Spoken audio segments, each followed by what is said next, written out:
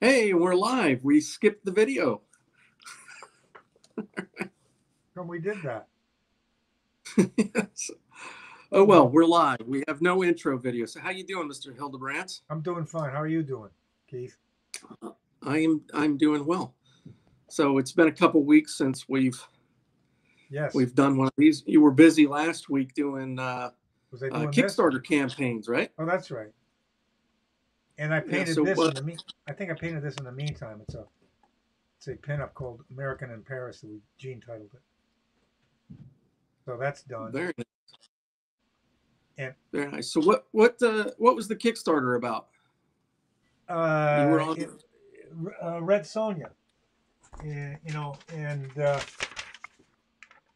I'm going to do a bunch of sketches. I mean, one of the things that people are paying for are me doing this on a blank cover, a drawing similar to Cool. this. It won't be the same one all the time, something like that. So it's they'll be getting buying a whole bunch of stuff, and it's about the character. They're reprinting the Frank Thorne's take. The first book that Frank Thorne did, and with my that's not the cover. I did a alternate cover for that book, which they'll be putting out, which Nick Barucci, the owner of Dynamite Comics, he had the concept of asking me if I would like to do a sort of a paraphrase on the Star Wars painting that Tim and I did. Red Sonja in the position of the two principal figures in the foreground and the big head in the sky, and so I did that, and they put out, it's doing very well. The Kickstarter is doing very well, so that's what that's about. Cool. And so if I have my information correct, it goes through the new year, right? Like 14 more days on that campaign. Yeah. So people still have time. They have time. So anyway. Yes. So you told me that you wanted to talk about your gift for Gene. Is that the gift for Gene, or is that? No, this is what I've been painting for the last week or so for Gene for her Christmas present, which I don't know if you can. Is it here? Can you see it? Yeah. Yeah. See, so is that Gene with the sword? Yeah, there's Gene, and then she hey, look at she hasn't seen the painting, so I'm keeping that secret in terms of the look of it, the color I've used, and all that kind of stuff. But she actually, she posed for it, and it was her basic concept. She said, "I want to be in the realm of like, the vampire movies, what the hell is it? What's it? Underworld? The Underworld. My God, see, that's what happens when you know what I mean? Underworld. I love those series too, and she wanted something like that. And also, I know that she and I am too is a big fan of Highlander. There can be only one. And so that kind of like sort of idea mixed up together kind of thing. You know what I mean? So that's what this is. Very cool. And you can't see it here, but perhaps you can see this dragon. She's standing on this sort of like dragon. Oh, okay, yeah. I couldn't make it out. Because Jean's a dragon lady. She's born in the year of the dragon, and so she wanted a dragon in the picture. So that's kind of like what that is. And so in the color of light, I don't know, Jean, are you still here? She left. She's supposed to sneak away so that she doesn't hear me talking about this. And you go through different concepts about. I love backlighting. See, it's rim lit. You get the low light coming from the bottom, which is whatever's going on down here, city wise and all that. So you have this lower warm light I wanted. Then there's a backlight I wanted. That's why I lit it, and that's why I intended to light it. And I've done so many with a big moon in the sky up here. Backlighting it blue. And I said, not too many moons, man. I mean, this is like I want to do something lightning. Lightning will be it. And then you go through, well, what the hell should the lightning color be? And traditionally you'd paint it like I would anyway, bluish, bluing up. Yeah, the blue and the white or the yellow, yeah. Yeah, and then I say, no, this is one of Gene's favorite colors is this green. So I said, I'll make green lightning. Okay, yeah, just to have it be a different thing, So this is what I'm doing. Well, it adds a personal like a Yeah, personal touch to it, right? right. And So so there it is. I got another couple of days on it, and I'll be done with very cool, man. So Chris Fab says, "Merry Christmas, Greg." it. Merry Christmas, Chris. He also wants to know when the Marvel book's coming out. So we'll tell Chris right now that it is still coming out, but with everything going on this year, it has been delayed. So as soon as all of that is updated, we'll let everybody know Right. when that Marvel book is coming out. So Yeah, there's a whole bunch of stuff. I mean, we're talking about, like, I know Taschen, the German publisher, has just done a fantastic book. The thing weighs like 16 pounds. It's like a 16-pound book on. It's called Masterpieces of Fantasy.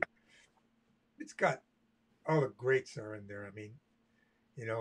Frazetta, contemporary greats, and people. And it's a beautiful book. And in any event, they decided that they wanted Tim and me in the book too, and so we've got a section in this book. But it's a beauty. It's a fantastically produced book. I mean, the thing is overwhelming. I can't wait to see it. They do a great job. I mean, they take books seriously. Like heavy duty books are really. I know Helmut Newton, the photographer. I remember they did a book of his work that was like, I don't know, 4 feet tall and this thick. And like you needed a crane to get it, to lift it up, and a special stand that you bought that you could put the book on. That kind of thing. It's pretty crazy. Yeah. So anyway. I guess the questions, man. So we were throwing around the ideas and just talking about just commissions in general and art as gifts, right? Like right. I know you do a lot of stuff for Gene, and as gifts and things like that. When you take on a project of that nature, like when you know that someone is commissioning you specifically because they want to give that as a gift to somebody. Mm-hmm. Like, is there any kind of special considerations that you take in? Like, are you trying to put a personal note for that person? You're kind of like reverberating. You froze. I don't know whether this is still live or not, but Keith, you've frozen.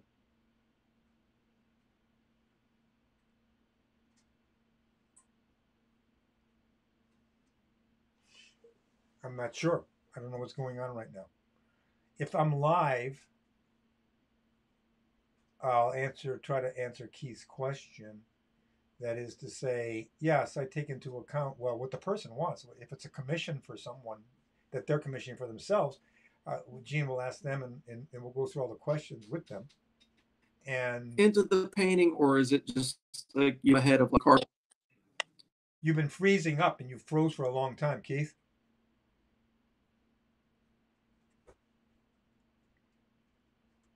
You're frozen up again. So again, if this is going live, I'm going to still keep trying to answer the question.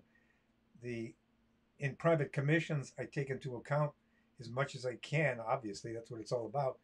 Is what the person wanting the commission wants me to do, and then Hi, you froze up there. I don't know whether Keith. I'm back. I don't know whether I was still live or not, so I just kept kind of like talking. Yeah, I think you stay live, so you just keep talking. I was trying to answer your question about the taking into account what a person when I'm doing a commission. Yeah. So it's and yeah, I'm here.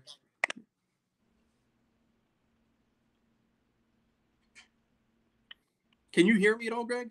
Right now, I just heard that, but you freeze up a lot, and then I can't. I don't know what. Seeing as though this is all brand new to me, I get. Yeah. Again. Are you there? Yeah, you just keep talking. You're live no matter So I mean, of course, I take into account the request of the person who wants the commission, Gene will get everything out of them that they want, and then I'll bring whatever to it that is that I want to bring to it.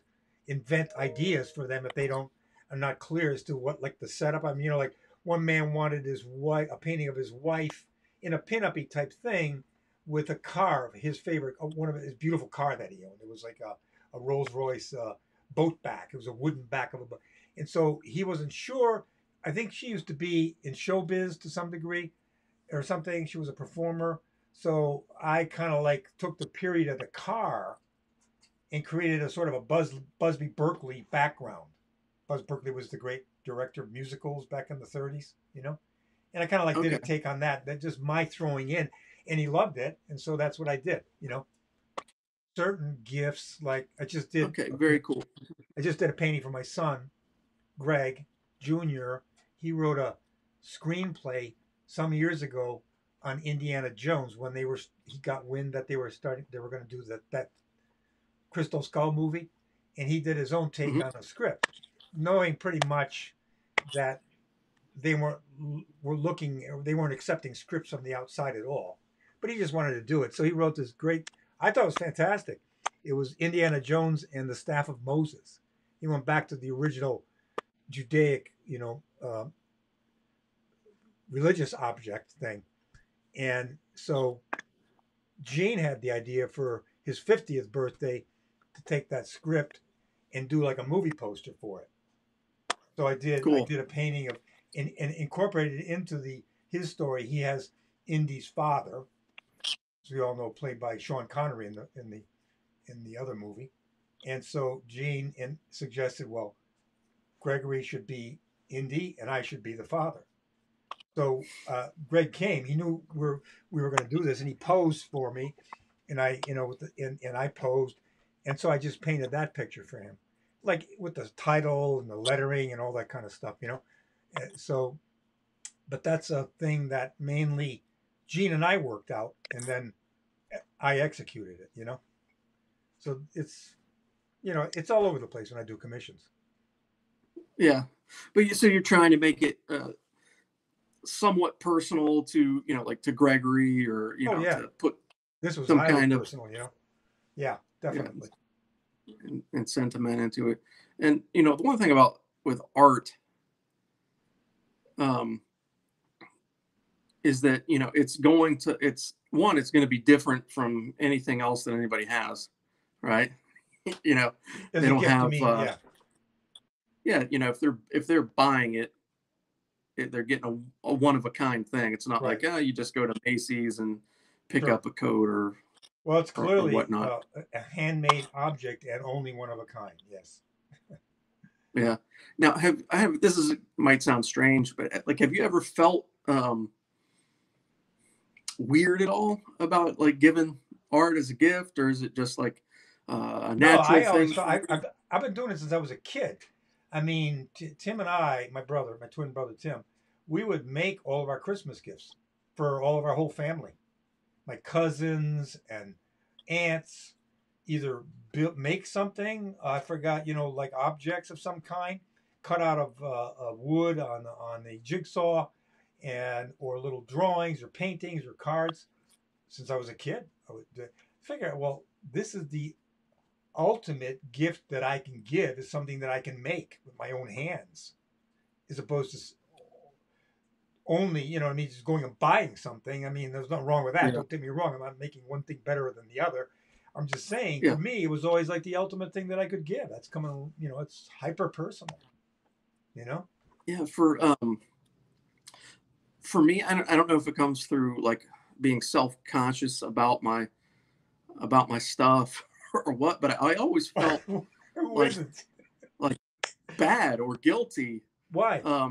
That's interesting. Why? And I get a lot of the stuff that I gave away. I did it when I couldn't necessarily afford to buy gifts for everybody. So it was like, oh, here's a painting. Here's a painting. So I can see what you're saying, but come on, man, it's the ultimate thing that you can really get. It's totally personal. So it's you, it's coming out of your hands.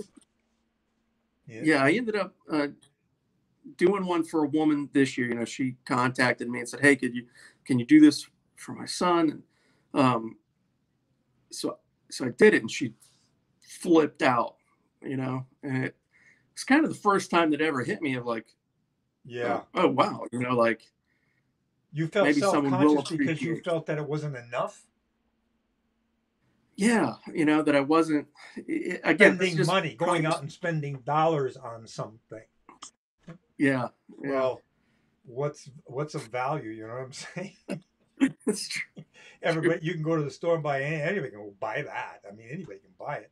You as an artist, this is it. This is one of a kind. This is you personally. You know, I Yeah, think it's I think it's the ultimate thing that I can give somebody. That's the way I look at it.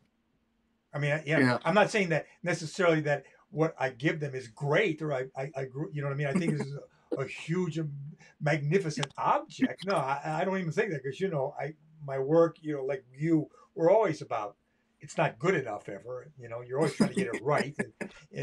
But what I mean is that it's the most personal thing you can give, you know? yeah, yeah. That there's a little yeah. Whether somebody's commissioning the piece or you're giving as a gift, it is. You're not going out and buying there's not 100 of them around. You know, Right.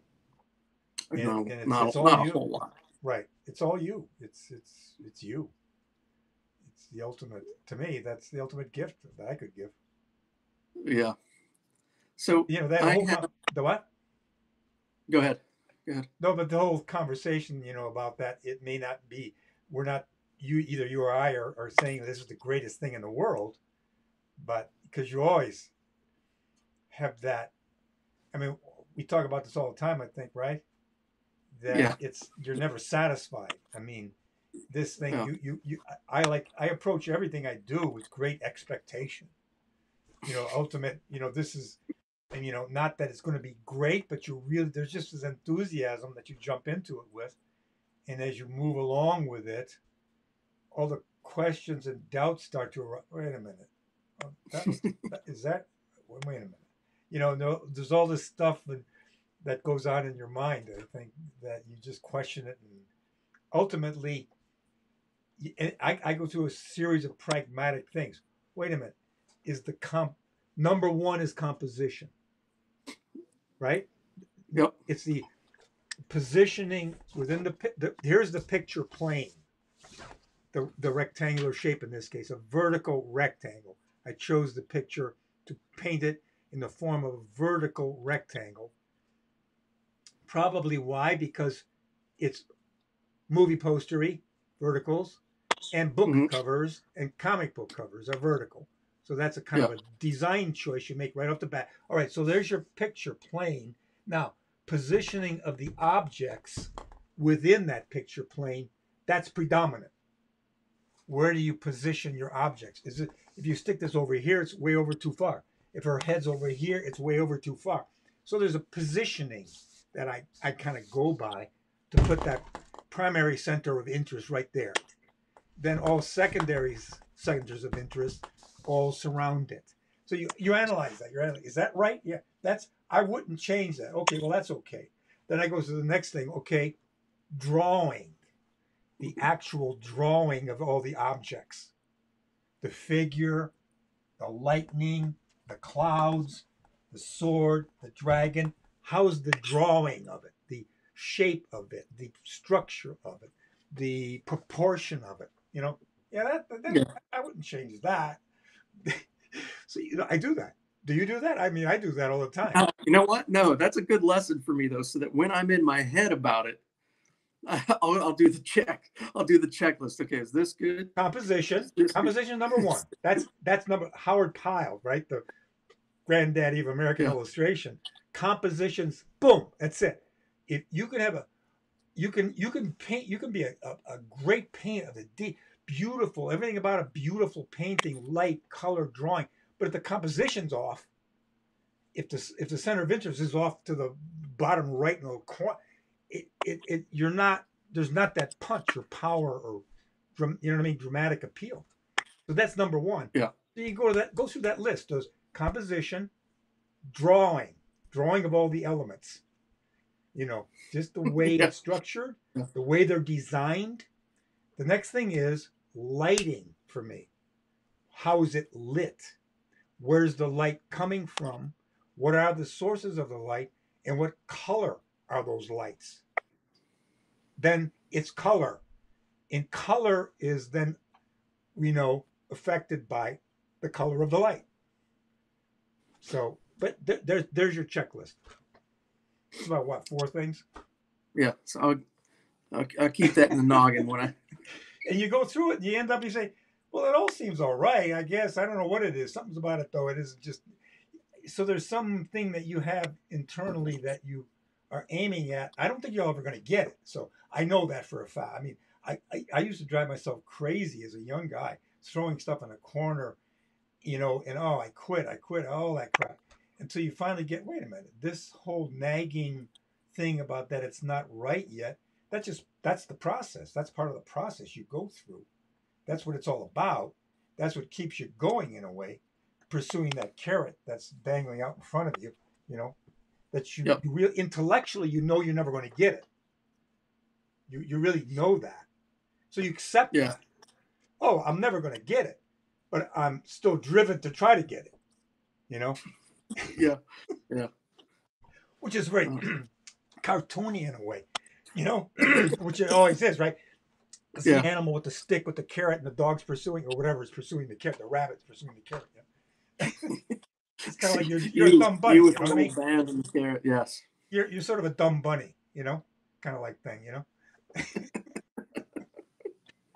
Anyway, whatever. So yeah. Hey, so we're coming up on the Christmas season, Yep. right? And obviously, what, for the last 16 years, 17 years, you have been associated with probably the biggest um, band that is associated with this season, which Yep. is obviously the Trans-Siberian Orchestra. Yeah. So, you know, this year is a little bit different in that there was no tour. You know, no one's touring. Yeah. It really sad. I mean, well, right, the whole universe. Yes, and I feel really terrible about it. There's been no tour, so therefore the program that I do all the art for. Gene designs Mhm. the program for the yearly show, and that's not here. We didn't do it, but Friday night they're doing a live concert this Friday. So, which Okay, is yeah, that's the live stream, right? yeah, the live stream, which is a first of a kind that they've ever done. So we're all kind of like anticipating that with great expectation to see how that works and what it feels like, you know. Of course, we know that the live thing is always like a whole other special thing, but I think this should be great. I think I'm you know, looking forward to it. But the TSO Yeah, for right. me has been, I've always loved music. I mean, I've loved music since I was a kid and worked to music all my life. And when I discovered their music, which was sort of magical in a way, I don't know if I've ever talked about that. We haven't talked about it on this live stream, but uh, I was I was working with you 20 years ago or however long ago now, um, when all of this came about, Yeah, you know, and it is again one of those stories of, you know, of fate yeah, of, fate, destiny, what call it, which is magic. It really, and to me, it's like Gene and I were wrapping Christmas presents. It was like 2003, I think it was, and we put Christmas music on the CD player while we work. You know, we're listening yeah, to all Frank Sinatra, you know, the great Christmas songs of the centuries, and you know, all kinds of stuff. And then I go to reach, and there's behind the player, there's a disc, you know, a CD, still in shrink wrap. I lean and pick it up, and I said, "The Trans-Siberian Orchestra, Christmas Eve and Other Stories. What the heck is this?" I had no idea. Somebody had given it to me, and I'd never played it. I put it on the rack. It must have fallen down, and you know, we peeled it open. I said, "Should I play this? Now let's go back to Sinatra." Well, wait a minute. Let's put this on. So I put it on. Gene and I kept rapping, and holy mackerel, it was like, whoa. you could see there was a story. I hadn't read the libretto or anything, but you could tell something was happening. But the music, this combination of rock and classical, traditional, incredibly done, very emotional. And we put it on again. We played it like 3 times while we were at the Presence. Then I had a studio that had several other artists in, and I went into Yeah. the studio and I played it, and I said, you guys have heard it. You haven't heard anything yet. You're going to hear the best Christmas album ever." I played it, and one of my friends said, "Wait a minute, a buddy of mine sees them every year at the Beacon Theater in New York City." And so he calls this guy. We put him on a speakerphone, and he says, "Oh my God, you got to see him live! Oh, the pyro and the laser and the light at his show and everything is amazing." And so he said, "But have you heard Beethoven's Last Night?"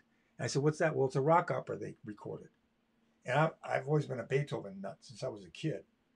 And so I went out and got it and played it, and it completely took me over. Totally. I never worked this way. So I'm at that studio. Then I'd come home, and Gene and I would be up, and I come down here to my studio in the house. She'd go up to bed, and I put the disc on, and I start doing sketches out of it. I just listen to the music and draw and draw and draw. And literally every night, I'm doing this now till 3 in the morning. Like every night for a month or more. And I'm just completely taken by this. And I come out of my stupor with a big stack of artwork, color roughs and comps and sketches and drawings. And I get practical, and I show it to Jean. She says, "What the heck is this?"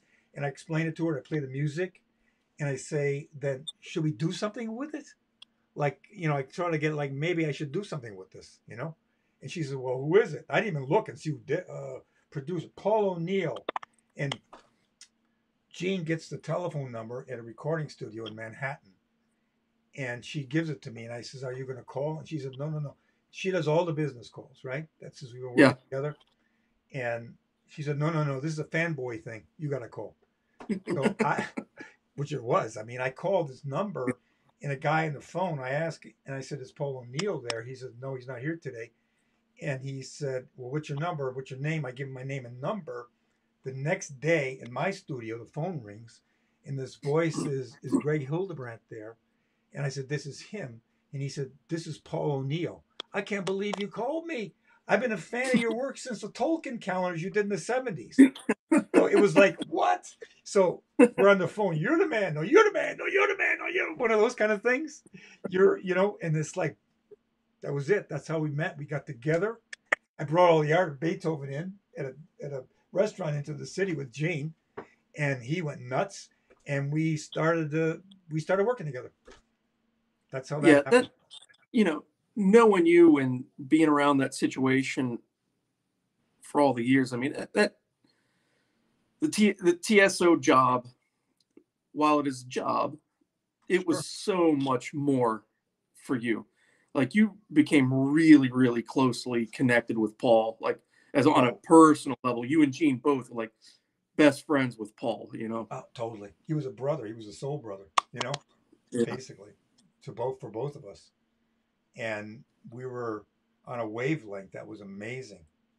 I mean, we would get on the phone. You'd call to talk about something specific, and we'd end up on the phone for 7 hours. I mean, literally 7 hours, discussing everything in the universe. Paul was that kind of a man. He it wasn't just music; it was economics and politics and philosophy and history. And I mean, it was like amazing. And we would work out the art for the programs, and started with single pages, and I finally evolved into 4-page fold-out spreads.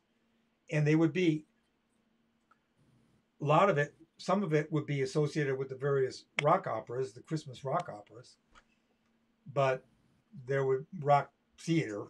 Paul chose Paul at rock theater, and there would be other ideas. Just, I was always like trying to get underneath of what are they about? What's Paul about? What's TSO, Trans-Siberian Orchestra, about? What are they after? And it's this beautiful, positive message, not cutesy saccharine, nothing. Paul being the Irish, the Irish poet, the intense Irish poet that he was, and he puts you through emotional drama of, into the lower depths, so to speak, and then but ascending, you know.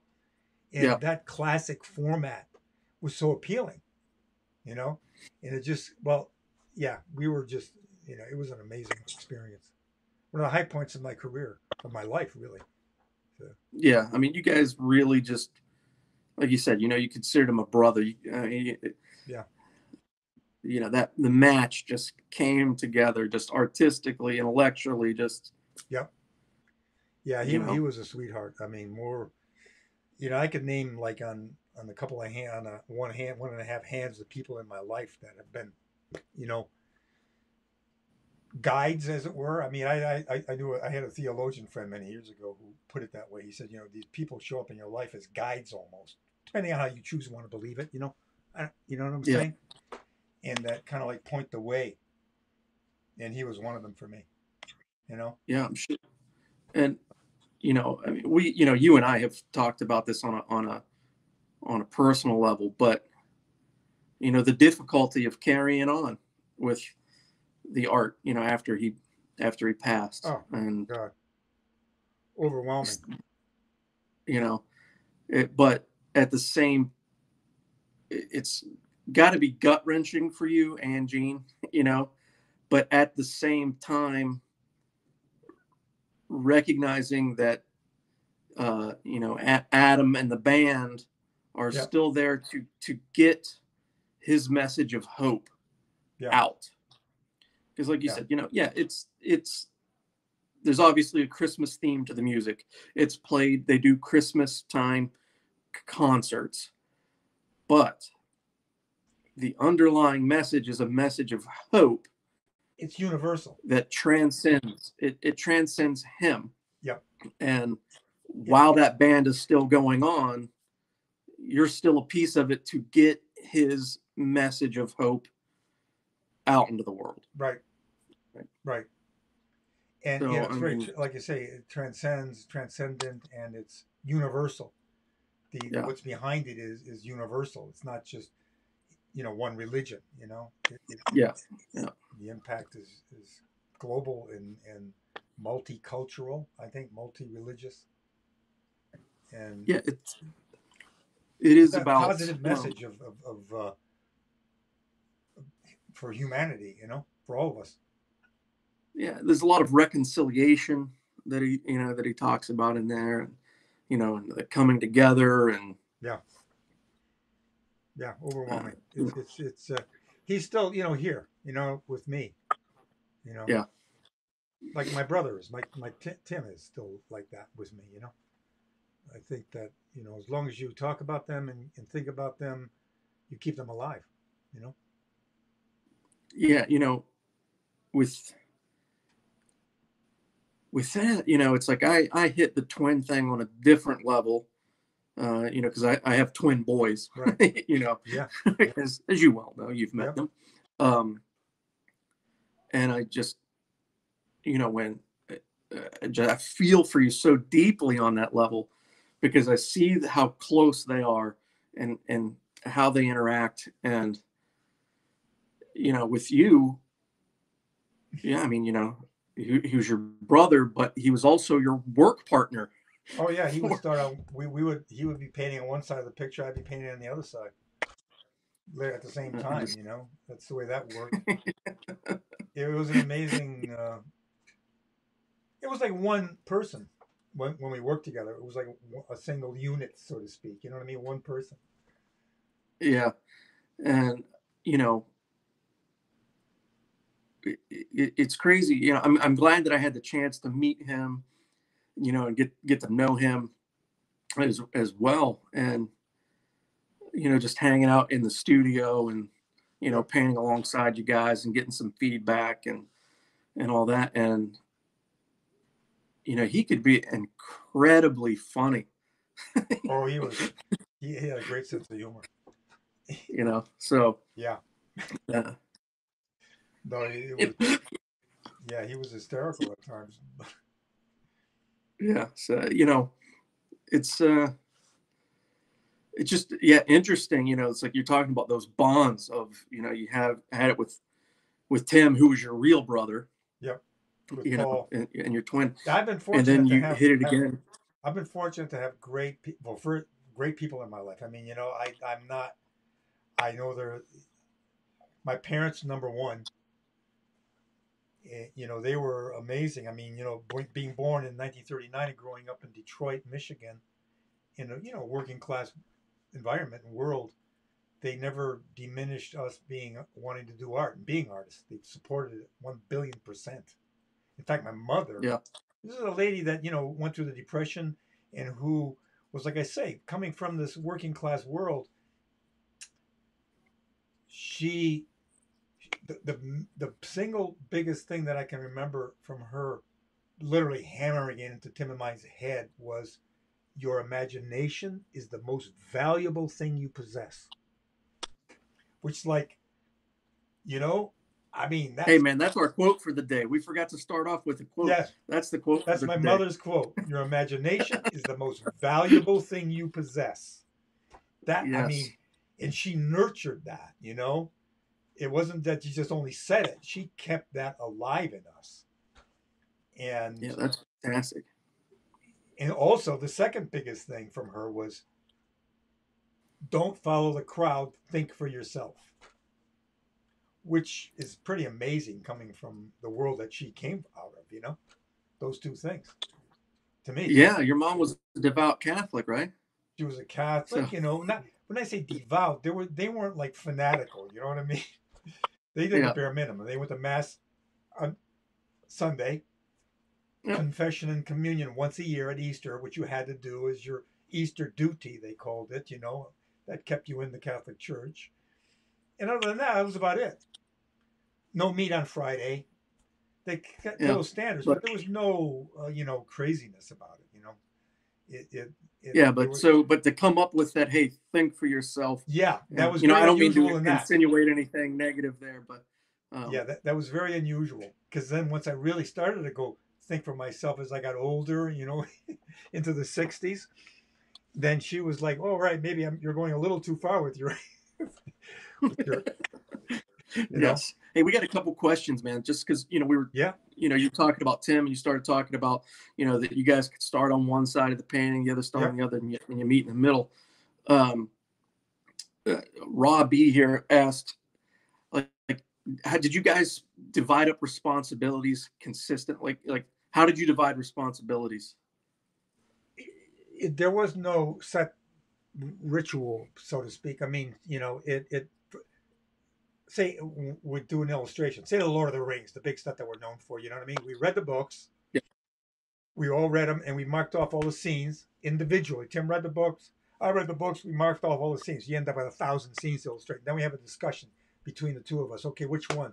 Arrive at a system of how to approach it. This is all verbal, strictly verbal between Yeah. the two of us, analyzing it like anybody would who's trying to work out something. Like how do you approach it? Oh, for the rings, good guys and bad guys. Oh, that's the division. Interior, exterior, cool light, warm light. Those are the kind of breakdowns that we did initially to Yeah. arrive at, because we had like a matter of we had to paint all that stuff like in 6 months. We had that Yeah. the first calendar, so we'd arrive at that really fast. And then once we get down to the scene, Tim would draw some sketches for a layout, say the healing of Eowyn in the second calendar, and I would draw some, and there would be slight angle shifts, and we'd look at them both and choose one. Say, okay, that's set up. Either Tim could draw it or I would draw it. You know what I'm saying? We choose a Yeah. setup. Again, the composition. What's the setup? And the lighting. We talk about the lighting, and then we would do a more refined sketch, and agree on that. And then if it's for the client, we would then take that in this case to Valentine Books, show them the sketches. They say go ahead, and then we would get models now and pose everything and take pictures. And we're doing that together. We're doing that whole lighting setup and shooting together. And then we go over that. We do a finished drawing together. Tim would work on one. Say we'd have 2 or 3 drawings going, setups going at the same time. He'd be working on one. I'd be working on one. We'd switch them back and forth till it got to the final painting, and we'd transfer it to the surface we were painting on. With the Lord of the Rings, it was on masonite panels. We would gesso the panel with white gesso, Yeah. sand it down, transfer the drawing with carbon paper, like with a ballpoint pen, and then sit back and look at it and start to lay a palette out. All right, the moonlight. What's going to be our color breakdown of the moonlight? Raw sienna and white for the highlight of the moon, possibly with yellow medium for the final whitish white highlight. Then phthalo blue mixed into that, and then ultramarine. So we discuss our color breakdown, mix a series of values for the moon together. One guy would be mixing it. The other guy would be sitting in the back watching him as he applies it. Say, no, no, no, too much yellow, too much this, not enough this, like that kind of thing. And then it got to a point, though, I mean, over the years where we would instantly know moonlight, we knew the exact colors we were going to break the thing down in, for this particular thing, for, say, the Lord of the Rings again, or firelight, or candlelight, or sunlight, Yeah. Late sun, noonday sun, early sun, we do all the color breakdowns to the distance. And a lot of it was verbal, and then we would, like I say, start to paint one of us would start to paint on one picture, another guy would start to paint on another picture, and we'd switch them back and forth. We mix up a palette of acrylic on sheets of aluminum foil, which I still do. Series of paints, piles of paint. Say if you take all the colors of this lightning, there's white, yellow and white, white and permanent green light, white and phthalo green, white and phthalo blue, white and ultramarine, purple. I mix a series of values, stepping from the highlight color, stepping down as it gradually gets darker. Succinct piles of paint that we then put in Tupperware containers so that Tim could take it home or I could take it home and work out of that. And we evolved that kind of method of mixing colors up for every single object in the picture. A series of values from the highlight to the shadow. And that just helped keep the consistency of whoever was applying the paint Right. Staying consistent. And I still do that. I still mix paint up that way. I know I go from, say, the true color of the object, which is this cadmium red medium. That's the true color of the object. Yeah. Now, I move towards a highlight color. Two highlight colors in this case, the green and the warm light coming from below, which is a yellowy orange light coming from below. So I know I'm heading towards that highlight with the red in terms of this yellow orange light from below. And I know I'm heading towards this green highlight that's coming from the behind. So it's like it's very a scientific approach. You're analyzing. That was a great quote. Oh yeah. Just in this line, we talk about quotes. Here's one from Leonardo in regards to this kind of more scientific approach to painting. We tell the students, first study science, then follow with practice based on science. The painter who draws by practice and judgment of the eye without the use of reason is like the mirror that reproduces within itself all the objects which are set opposite to it without knowledge of the same. So it's like painting not just what your eye is telling you, but what your mind is telling you. And we got that from early on when we went to the 6 months of art school, where the color and design class said if there's a warm light on a subject, there's a cool shadow. If there's a cool light on a subject, there's a warm shadow. So that's a basic platform of understanding that we went by, that I go by. So it's like, in order to paint anything, I have to understand what the hell's going on. Yeah. I've got a question for you. Mm-hmm. Okay, I've seen enough of your work combined and your works individual that I could clearly distinguish between a Greg Hildebrandt painting and a Tim Hildebrandt painting. But when it's a Greg and Tim, a brother's painting, it is its thing, right? Right, it's by itself, yeah, separate. When you look at them, can you, it might be hard to remove your memory from it, but can you tell that if Tim did the heavy lifting in the drawing versus you doing the heavy lifting in the drawing, can you tell the difference? Yeah, absolutely. Yeah. I don't know that anyone else can. So, Totally. Yeah, I can. Yeah, absolutely. But you see what I mean about, I don't know if that gets too vague for people watching about the Leonardo quote. It's like about talking about not just, you don't draw and paint just what your eyeball's telling you. Because your eyeball is telling you, your eyes telling you, I don't see a cool shadow with that warm light on that object. I don't see that. That's cool. Yeah. Know that it is. Don't know that it is. just know that it is. Period. End of story. That's it. That's the way light works in nature. Now it becomes an analysis project of if your own. Well, what's the color of that cooler shadow? Yeah. And Yeah. that's a whole learning process thing that you can go through. But if you accept that as a fact, if that's just the way it is, and then you run with that, and then continue to study and analyze, you get. Hey, which one of you posed for Saruman? Look, staring into the light bulb. Is that you or Tim? A friend of mine posed for that. Oh, it was a friend. A poor guy that I said, okay, stare into the light bulb. So he stared into the light. It was only a 50-watt light bulb. What the hell? So, but he saw purple for a week. So that was from. Like, I always joke, I make you suffer for my art. Yes. We all suffer for your art. Posing is a whole other story. I know a lot of illustrators always say, "Oh no, I don't pose models." The BS. What a bunch of BS that was. I mean, they always try kind of like, I got bigger muscles than you got because I can do that all in my head. Well, I usually tell people, well, it looks like it. Go get a model. Yeah. Yeah, I can tell. I mean, I'm not saying that you can't do great artwork without using a model. Many people do. I'm not saying that. But when you're doing this kind of stuff, more so-called realistic, you need. Yes. Nature does it a lot better than I can. That's the way I see it. Yeah, when you're hitting the multiple light sources, particularly. Absolutely. You got the shape of the object. You can fake it. Yeah, it can be faked, but faking it is never going to look as accurate as seeing the real thing. No, I can't. I mean, maybe there are people who can do that. I can't. I prefer the real thing. It's in front of me because there's so much stuff happens that you're not. Look at all the folds here. You know what I mean? Like in a shirt, the way light hits it and everything.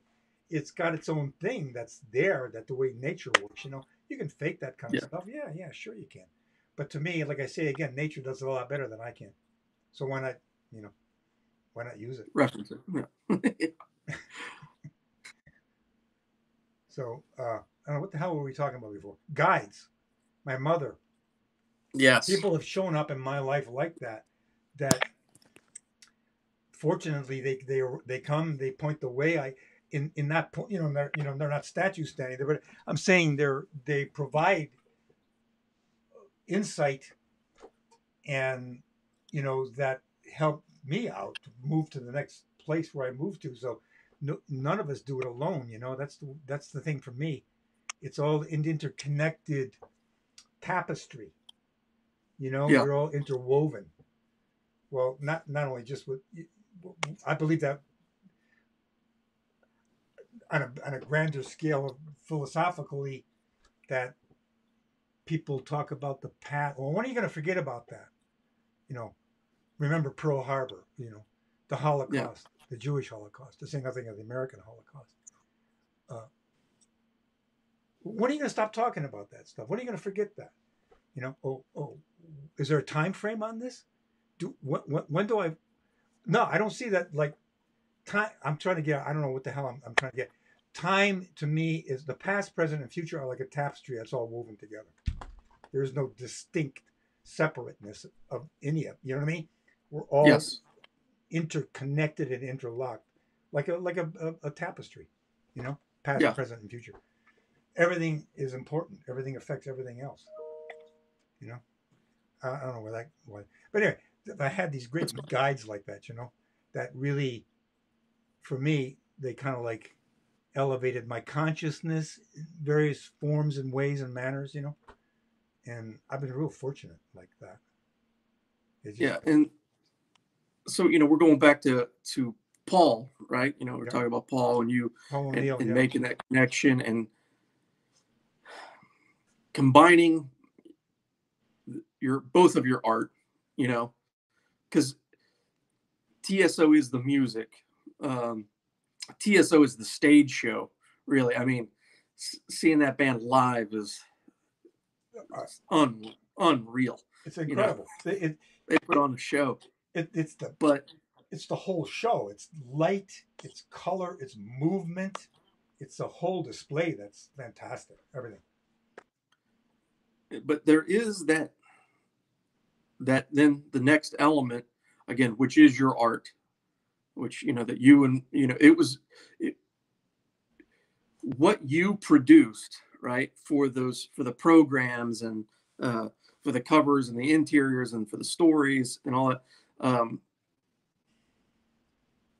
That stuff was just as important to Paul for the telling of the story as anything. Yeah, Like there's a lot of thought and a lot of energy and effort put into that stuff. They're not traditional rock band programs where you get a couple flashy pictures of the band jamming out and it's just kind of all put together and then and sold. that when I first did the first cover, we weren't producing it. Jean wasn't involved yet. She was only involved on the level of being, my agent, and then becomes friends with Paul. Then finally, she said, Paul wasn't happy with the programs that were being done. And generally speaking, rock programs, they banged them out. Yeah. Nobody looked at it as anything major, in terms of a work of art by itself. Till Jean, Yeah. she said, "Wait a minute, let me do this." He said to Jean, "What do you know about rock programs?" She says, "Not a damn thing." Why do I have to know anything about it? I'm talking about production. She's an artist and she has artistic sense and a design sense, and she was a publisher for producing really high quality books, Unicorn Publishing. And Yep. so she's let me do it. He said okay, and so she put one together, and it was like high quality paper printing. It was amazing.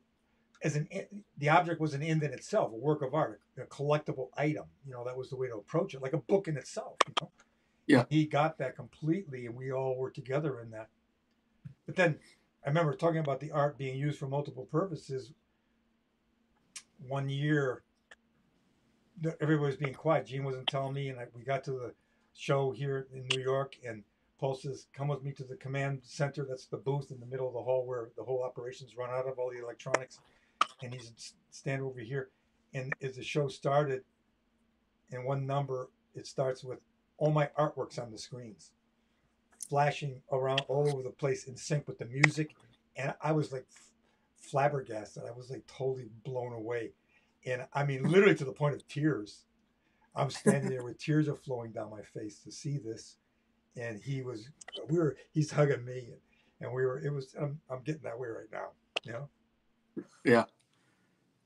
That's awesome, man. That's very cool. I can't even imagine like the experience of that and seeing that happen.